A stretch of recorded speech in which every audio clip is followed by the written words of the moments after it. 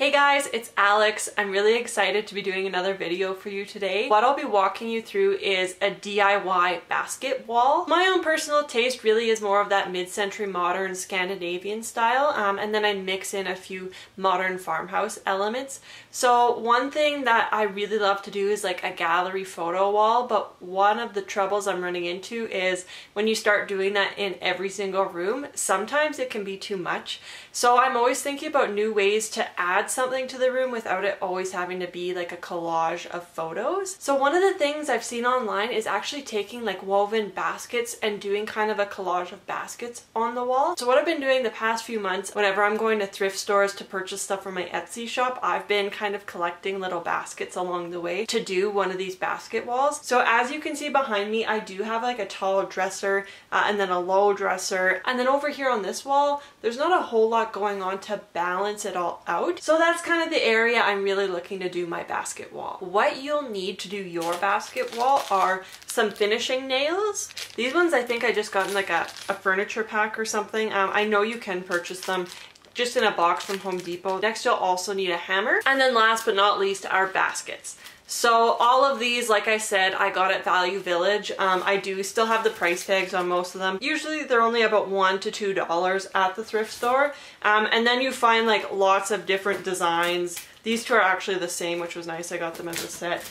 Even you'll find like some different ones, like this one has the different sections. I think that's going to be cool on the wall. And then as well, I do have something more like this, which is a little bit deeper. You don't want to get every basket that's this deep, but it's kind of nice to play with the articulation of the different sizes of baskets. So I would recommend just keeping your eye out and finding some unique ones to add some depth to your basket wall. So as I mentioned before, this is the area I'm working with. So on the far side, I do have my tall dresser. It takes up the majority of that wall over there.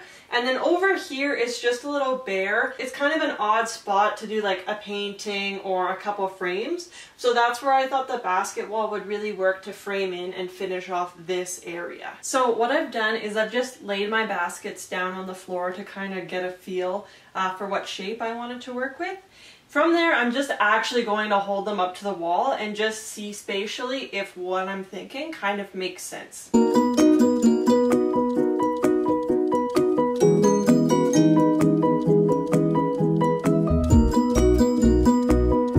Now that I'm pretty happy with the placement and kind of a general idea of where I want my baskets to be, I am going to take the hammer and the finishing nails and just go ahead and hammer them into the wall. If you are somebody who's really particular about where your baskets end up, what I would recommend is actually cutting out a piece of paper to the size of each basket and taping those up on the wall to make sure you're happy with where they're going. Myself, I'm happy to just play around with the placement. I'm not too fussy about it. I'm not too finicky about it. I know that this is kind of more of like a boho type concept. So I'm just going to go ahead and start hammering my baskets in.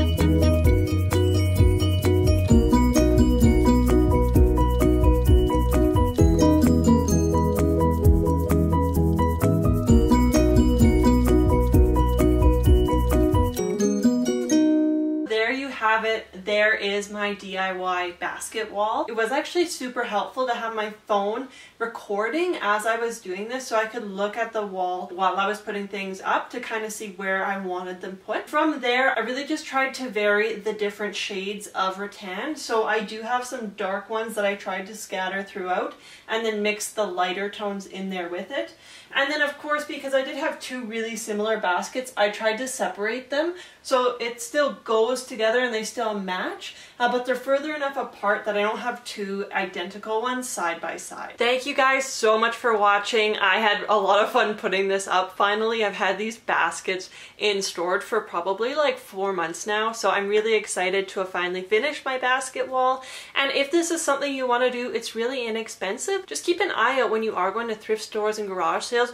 The little baskets that are only worth like $1 to 50 cents can actually make a big impact when you group them together and do something fun on the wall like that. Stay tuned, I will be featuring this on my blog. You can check that out on my website, alexandriaparis.ca, and I will be doing a few posts on my Instagram, so be sure to follow me there, AlexandriaParis_.